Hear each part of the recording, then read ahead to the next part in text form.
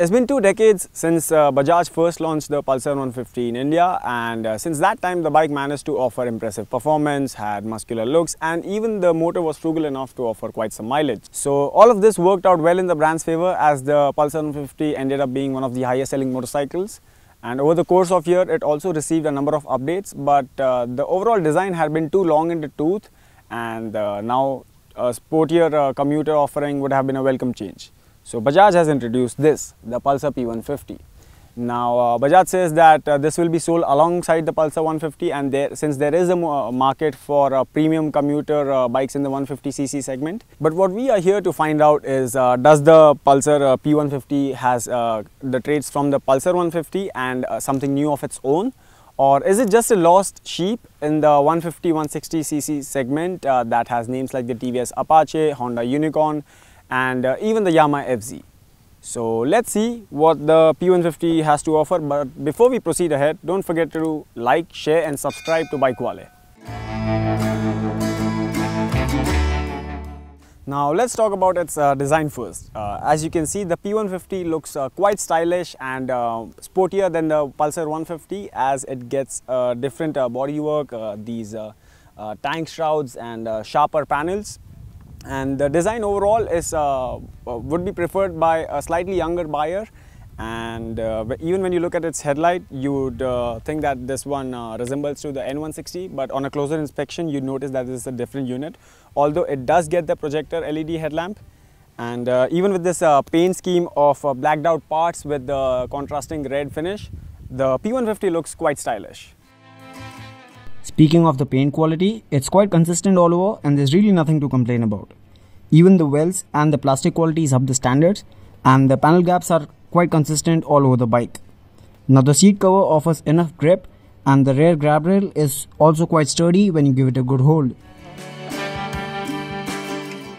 Now that we have got the design and quality out of the way, let's have a look at the P150's ergonomics. It gets a seat height of 790 mm, so you can see swinging a leg over it is quite easy. And talking about the rider triangle, the handlebar is placed towards the rider. The saddle is a little upright from the rear, and the rider foot peg is a little rear set. However, nothing too intrusive, and the overall rider triangle is quite comfortable and exactly what you would expect from a commuter motorcycle.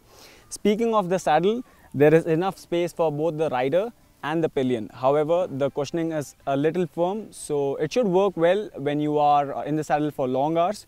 But the grab rail is a little rare set, so getting a hold of them could be a task for the pillion. Now the P150 weighs about 141 kilos, so let's see how easy it is to move around.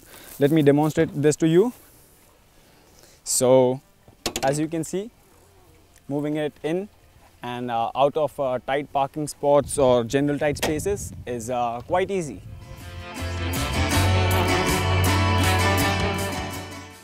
Now Bajaj says that the P150 has been powered by a completely revamped motor when you consider the older Pulsar 150. It's a 149cc single cylinder engine that makes about 14.5 bhp and 13.5 Newton meters. This is mated to a 5-speed gearbox.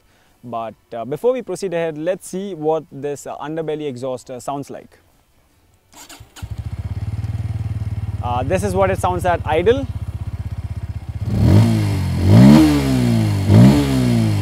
Somewhere around the mid-range.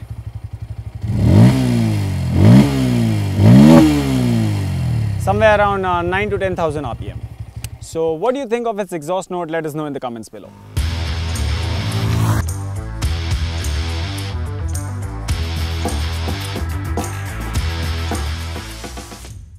The Pulsar 150 gained popularity for its engine performance along with other aspects. And in the entire day of riding the P150 around the city, we feel this bike too borrows the same character. Its 149cc engine packs a decent punch, and the torque shows an upward graph from 3,500 RPM to 8,500 RPM. Even when ridden towards the higher rev range, the engine feels solid and makes for a good case of the P150's linear power delivery. The speed climbs gradually and you hit triple digits with a laid-back approach. On our way back from the shoot, I rode the bike in 5th gear and let the revs drop to as low as 3,500 RPM. This was followed by a gradual acceleration, and the engine built back its momentum with minor shuddering, but nothing that would hinder the riding experience. In no time, the P150 was back at 7000 RPM and easily cruising at around 85 kmph with adequate power left for overtaking if need be. The engine refinement levels are likable and the P150 gets a bassy exhaust note too. Overall, it's quite likable for what a 150cc motor sounds like. Not to mention, the gearbox too is smooth and can take aggressive up and down shifts. The gear lever is also placed in the right position and can be accessed with ease. City riding for the Bajaj Pulsar P150 can be done in 3rd gear, and out on the highway you can put it in 5th gear and glide at about 6-7,000 RPM. But post that, there are minor vibrations around the fuel tank. All in all, the P150's motor packs the performance that would entice a younger buyer, but without being very intimidating. Now, Bajaj suggested that the real-world efficiency for the P150 is about 49 kmpl, but we can only confirm that once we get the bike for a road test review.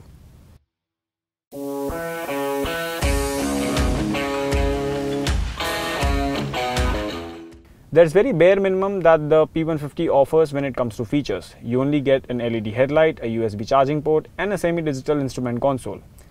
The readouts are neat and clean, and even the visibility is decent when the sunlight is angled directly above your head. Now, the switches to toggle between the trip meter readings and settings need a good press, but that's not really a flaw considering the frequency of their use. The switch cube layout is also neat with all the buttons well within your reach. Most of them have a reassuring click and you need not take your eyes off the road to navigate any of the switches. Now, like the entire Pulsar line, even the P150 gets a twin disc and a single disc variant, and what you see here is the top of the line twin disc variant. So at the front it gets a 260mm disc and at the rear it gets a 230mm disc. Goes without saying, it gets a single channel ABS with the unit at the front as a safety net, and you see it gets regular front forks and monoshock at the rear. And since this is a twin disc model, it gets a split seat and clip-on handlebars, whereas the single disc gets a single piece seat and a tube-like handlebar. Now, these are 17-inch alloys wrapped in a 90 front and 110 rear MRF tires. If you buy the single disc version, Bajaj gives you an 80 front and a 100 section rear tire.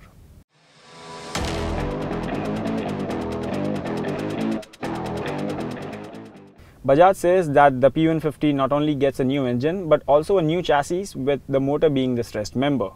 And the moment you start riding, the P150 feels well balanced and its almost equal weight distribution at both ends is evident.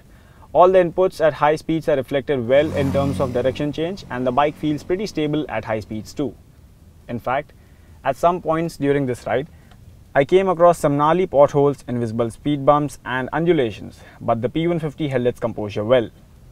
Now, while on the saddle, the P150 feels fairly compact and you can switch lanes or even filter through bumper-to-bumper traffic without second guessing. It weighs just 141 kg, so tipping in and out of the corners is fun and doesn't feel tiring at all. Moving to the suspension, the front forks have adequate travel and so does the rear. But the monoshock feels a little stiff when the bike is ridden at slow speeds over bumps, bridge joints or potholes. However, the same turns out to be plush when you zoom past bad surfaces at slightly higher speeds. Moreover, the springs have enough travel and the bike didn't bottom out even once during a ride. Even the 165mm ground clearance seems adequate, as the bottom didn't even scrape once on any of the speed breakers. Now, the braking department for the Pulsar P150 also comes off as a plus. The front brake lever has good progression, feedback and bite. It helps you stop the bike quite predictably and you can really squeeze the lever before the ABS intervenes. And since the P150 gets a single channel ABS which is at the front, the rear tends to lock a bit if you have a heavy foot. But before the rear wheel starts sliding, you get enough bite and can predict the locking as well. As for these MRF tires, we found them to have enough grip since the bike was ridden in dry conditions on both good and bad roads.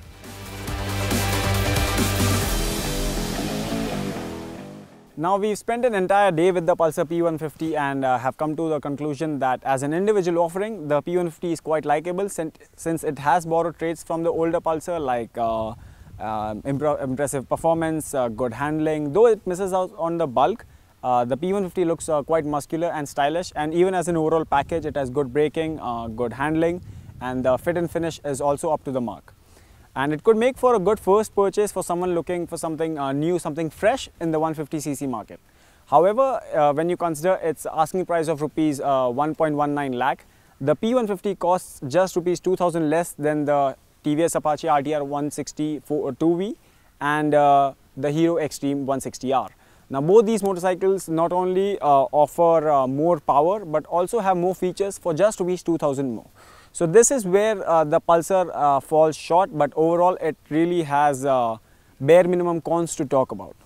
Now these are our first ride impressions of the P150, but if you want a comprehensive review where we talk more about its mileage and the overall comfort, stay tuned to BikeWale for our road test review.